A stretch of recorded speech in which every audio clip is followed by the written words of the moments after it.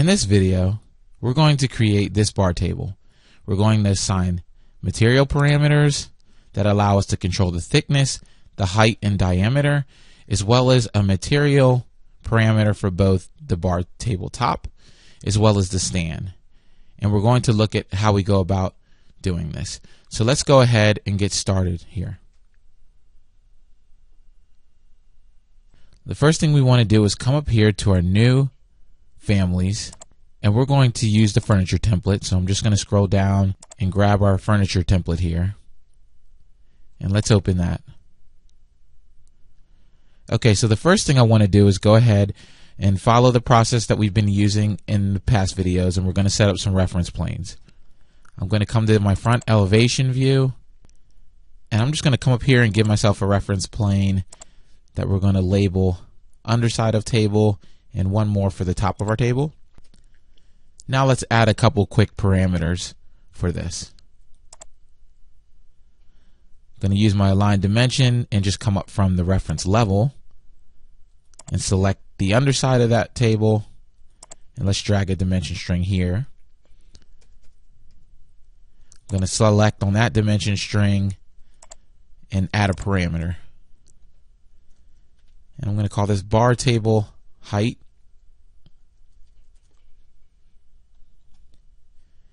And we'll click OK for that.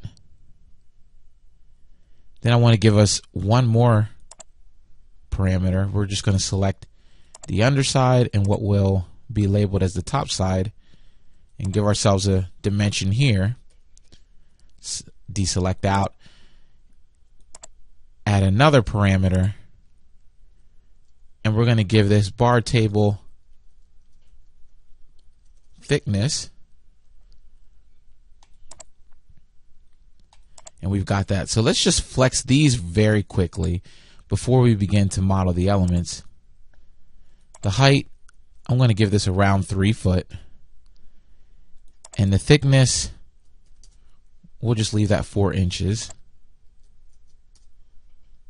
And click apply. And you'll see our reference planes. Go ahead and make that modification.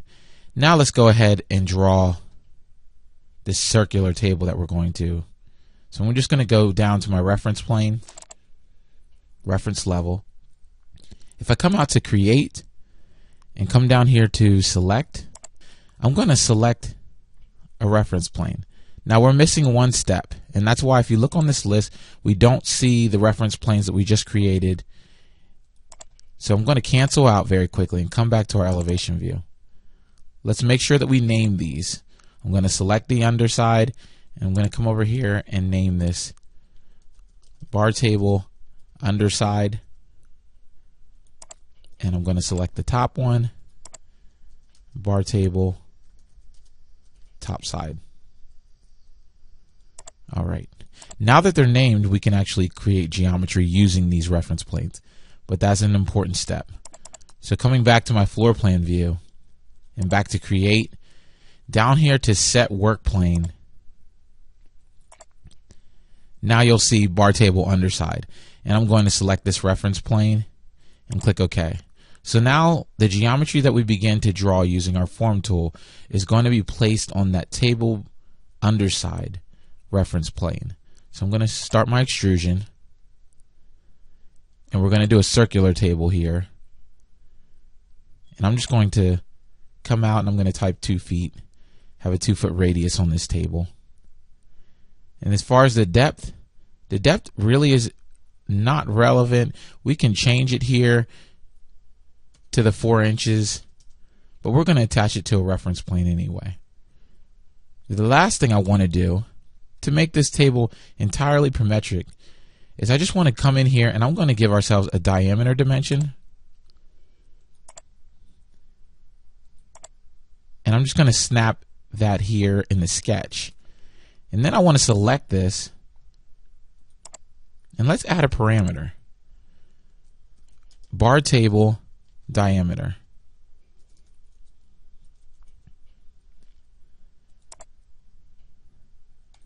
Now we can control even the diameter, the size of this circular bar table as a parameter as well. But it's important to do it in the sketch mode. So now I'm going to click OK. And let's come right back out here to our front elevation view. And the last thing I want to do is make sure that we grab our grip, and I want to snap this in place and lock this form to the reference plane that we have here, as we've just done. Now if we come up to family types and change that height to 2 feet or 4 feet, you see that our geometry is flexing with it.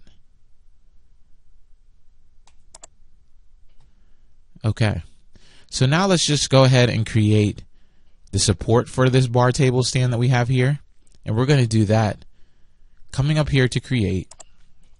We're going to use our revolve command. So I'm going to select that. The next thing I want us to do is, right now we're drawing the boundary line. So we're right here in elevation, we're actually drawing the profile that's going to be used for revolving. I'm going to start up here at the top. We'll come out here about 1.5 inches. And I'm just going to come down and replicate the profile that we're able to see from the table that we're trying to model. There we are. Then I just need to make sure that this boundary line is a closed looped one. So I completed that. Let's select this top piece, and I'm just going to drag it up and bring it back down. But I want to lock it to the same reference plane as the underside of table. This is an important step to take if we want that support to continue to be attached to the underside of our table. So let's go ahead and click our check mark. Now we'll flex this table height once again. I'm going to bring it back down to 3 feet, click apply, and we can even go pretty high, and we'll say a 6-foot stand, and you can see that that support is continuing to remain attached to the bar table like we would like it to be. So that's fine. The next thing I want us to do is to go ahead and create some material parameters that we need. So I'm going to select our table extrusion for the tabletop and come out here on the properties menu, and I just want to check this toggle over here outside of the by category field, and we can add parameter directly here. So I'm going to add a parameter, and this is our bar table material. I'm going to click OK here. And I'm going to repeat this, selecting our stand.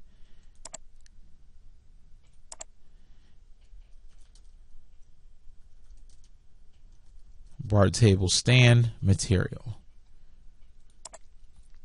Now we have a parameter in place to control each one of these. So if I come back to my 3D view, let's just go ahead and turn this realistic color. Right now you can see still represents that sort of chipboard material, but let's go ahead and make the modifications. So now that we've created those material parameters, back up to family types. For the bar stand, going to select on that. It'll bring up our material browser, and we're going to go with a metal stand.